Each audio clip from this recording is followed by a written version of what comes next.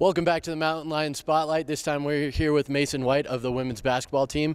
And Mason, obviously we went through a coaching change this offseason. How's it been working with Misty? And obviously it's been a big turnaround year for the program, so how's that experience been? It's been a big change, but I think it's a change that really turned this program around. I mean, we're successful, we're having fun, and I don't know what else you can ask for.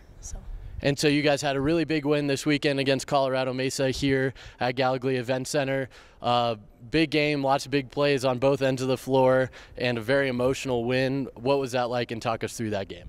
That was a great game. I think I'm kind of still speechless about that game. We came in, we knew what we had to do, we knew what was kind of on the line, and just that win, especially at home, I think that impacted the program in an insane way.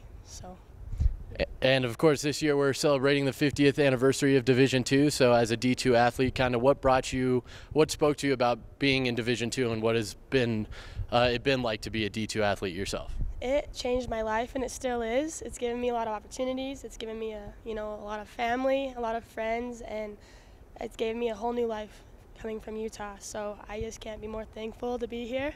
I mean, I love Colorado, and I'm excited for what's in the future. Well, you got a big road trip coming up in South Dakota, so good luck the rest of the way. We'll be watching. Thank you. This has been Maison White of the women's basketball team.